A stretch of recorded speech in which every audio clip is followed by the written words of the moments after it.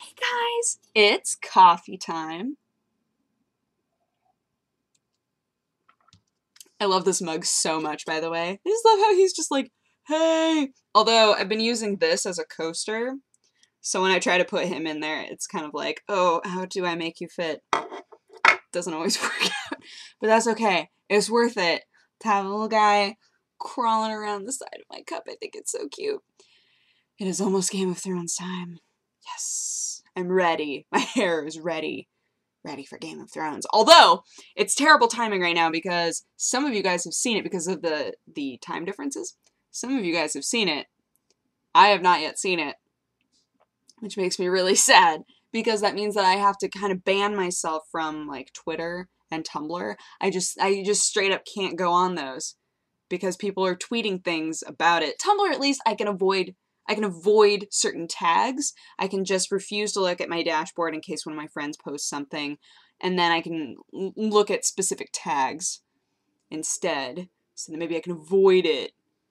Korra? People jump on Korra so quick. The second a Korra episode's out, it's like, by the way, here are a million GIFs of this. And I go, nope. Unfortunate. Really unfortunate. So you have to know how to avoid. But with Twitter, it's hard, man. People just tweet whatever they want and then it's floating right in front of your face and you get so angry. If you're me, you get so angry. Also, I think that the Reichenbach Fall just showed for Americans, the last BBC Sherlock episode. I hope that many of you cried. I hope that there were tears everywhere.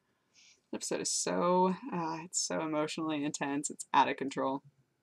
Oh, but anyway, back to Game of Thrones, sorry.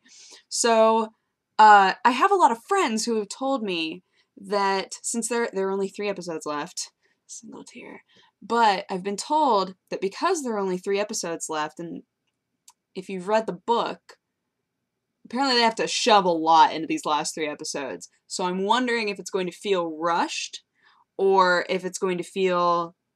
If they're going to make some of it bleed into the next season, which I'd really rather they not.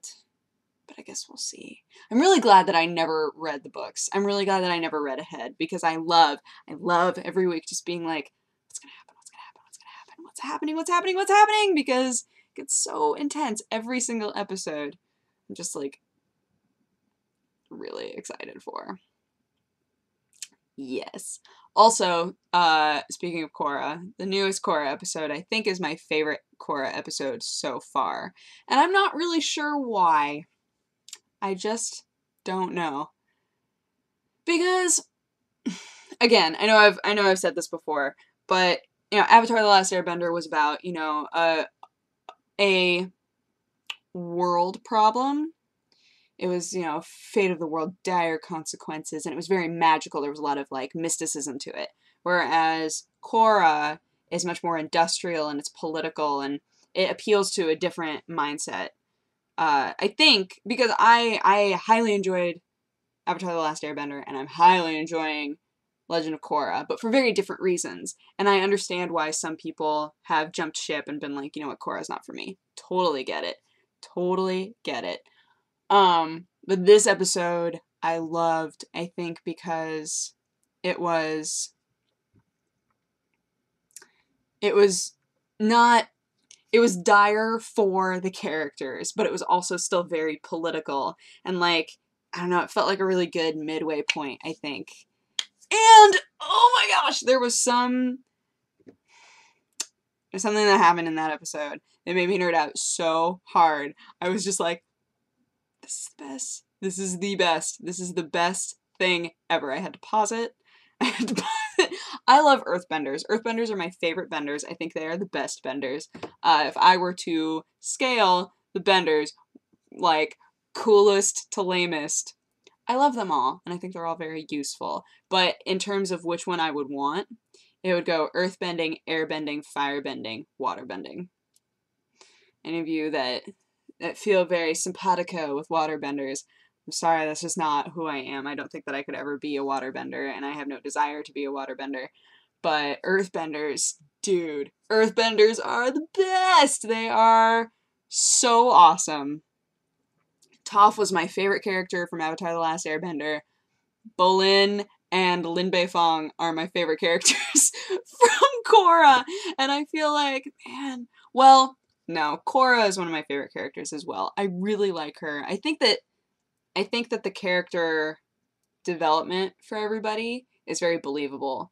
Korra has, like, there's so many moments where you can see the child in Korra, but she's also, like, trying to have all, you know, take on all this responsibility, but sometimes she still reacts impulsively, as is her character. It's just, I really like, in both shows, in Avatar: The Last Airbender and Legend of Korra, I really like the way that they kept true to the way that characters that are that age might act, given a scenario in which they accepted a lot of responsibility and they were able to handle that responsibility, but sometimes, you know, their choices are affected by their age.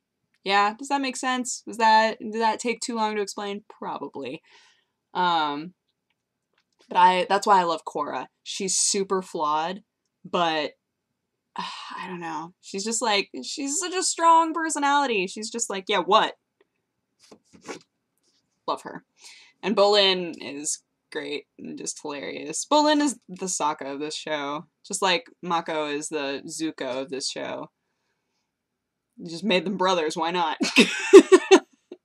I was willing to go with it. I was like, alright, cool. And I want a Pabo. He's just so cute. Fire ferret? What? Those exist. I want one. I would like to have one. And no, they're not real. There's don't go searching for it thinking it's a real thing. It ain't. I can't think of any animal off the top of my head. I can't think of any animal in the Avatar universe that is real. They had like weird bird people. Like, you know, birds will just kind of hang out on the sidewalk and like eat things. In this most recent episode, they had like birds with like human parts. It was so weird. I was like, what are those? And then they disappeared. And I wanted them to come back. I was like, can we revisit whatever that just was? I don't know what that was, but it was weird and it lasted like a split second. I don't even know. So, as you can tell, I've been thinking a lot about Korra today. But I've also been watching a lot of, it's so fun to rewatch the first season of Adventure Time. It's so fun.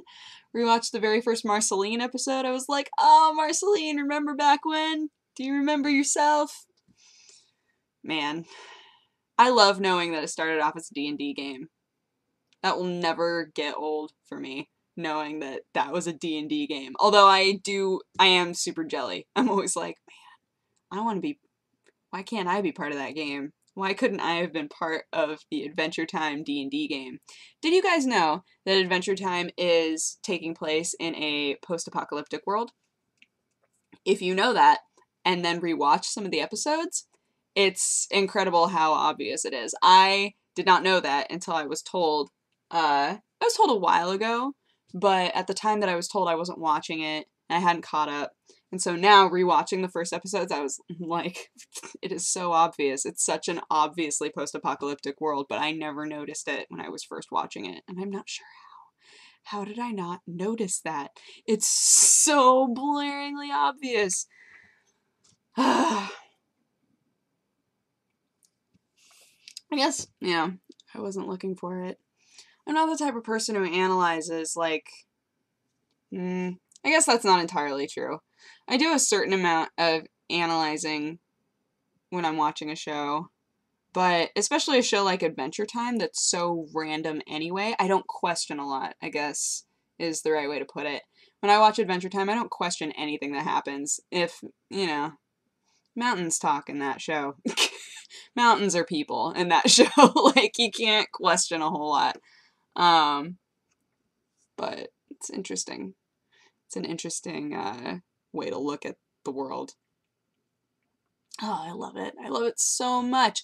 I don't understand why they think Cartoon Network, what up? My name's Dodger. I would like to tell you a simple fact. If you put Adventure Time on DVD, not like random episodes that you think people like. No. If you made DVD box sets of their seasons, which I'm pretty sure as of now you have yet to do.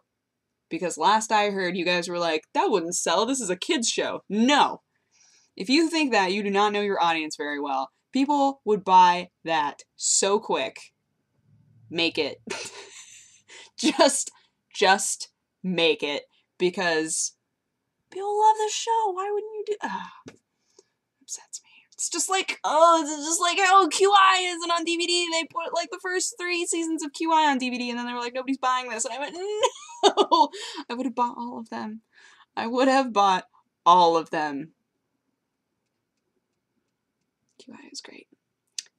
Anywho, I'm gonna go because we need to head out to watch Game of Thrones. But I hope you guys had an awesome weekend, and I will talk to you again tomorrow. Okay, bye-bye. Mwah. Mwah.